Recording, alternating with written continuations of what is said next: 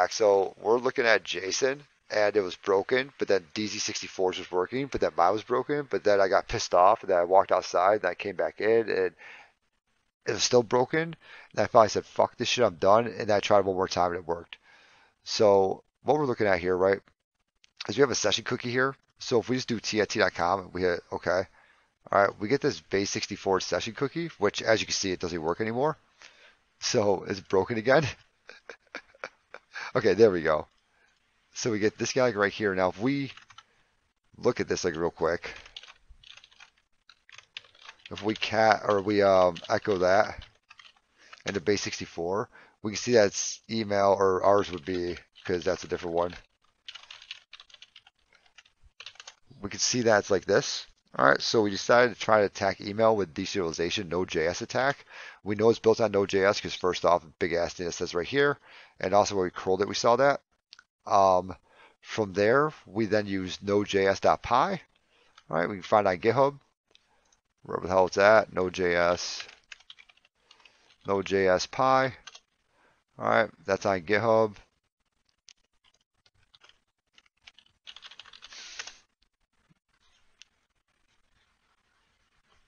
Know what it's called? Node.js py? What the hell is it called? I literally just downloaded it too. Node.js shell.py, sorry.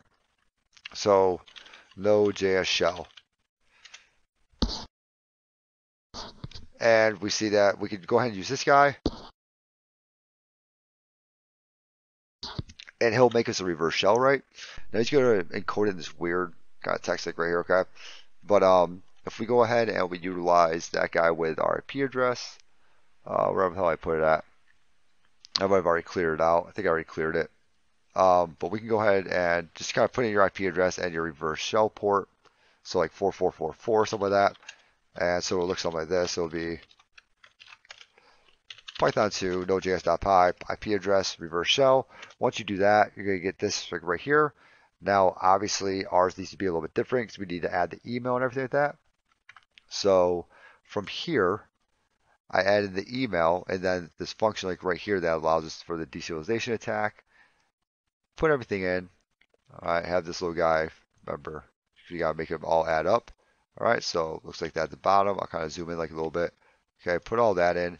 Go ahead and base 64 that, right? So I just used burst suite to base 64 that. Put it down the session token, and you get a callback. So that's like where we are like right now.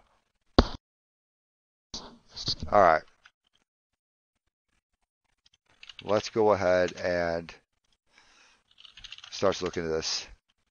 Oh. Okay, so we have npm, which I think we just did npm the other day too, didn't we? I feel like we just did npm the other day also. Yeah, sudo, and we got sudo star. So I think last time though, ours was like all like weird stuff. We had to go with like dev shm or something like that. So I wonder if they actually have that on here. Dev shm. They do. Okay. Can I put something in here?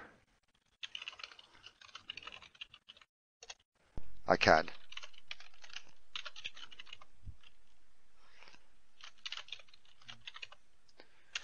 And I think, did I actually put notes in here about?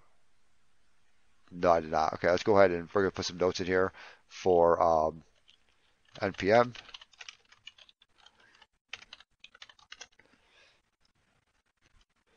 And actually, you know what I kind of want to do actually is I'm going to actually we're actually gonna make a new folder in Linux. We're gonna have it say privesc. And then from here, we're gonna have sudo. That's gonna go into privesc, and that can go like right there. Look at that tree. That's a freaking tree. So, well, I did this the other day, and I had to do some like weird ass thing. So,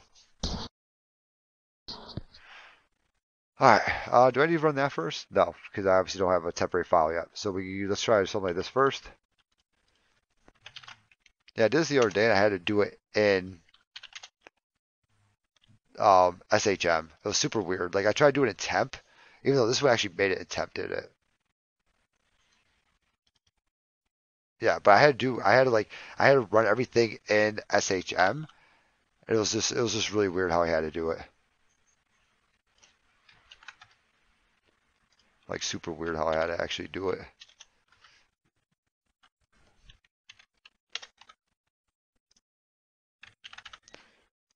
I couldn't just do it that way. It was very, very strange.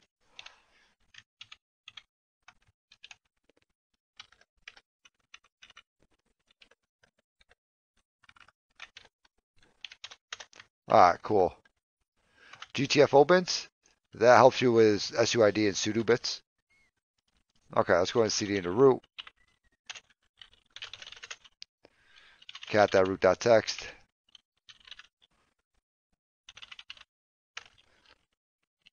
Like, get the fuck out bin. Alright, and we can go ahead and we can throw that into cool story, bro. We don't care anymore. CD into home. CD into Dylan. Cat user.txt.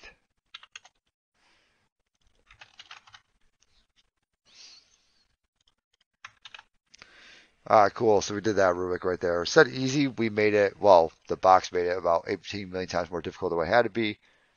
But that's okay. You know what's funny is the very first thing I did when I got out of there too is I looked at cookies.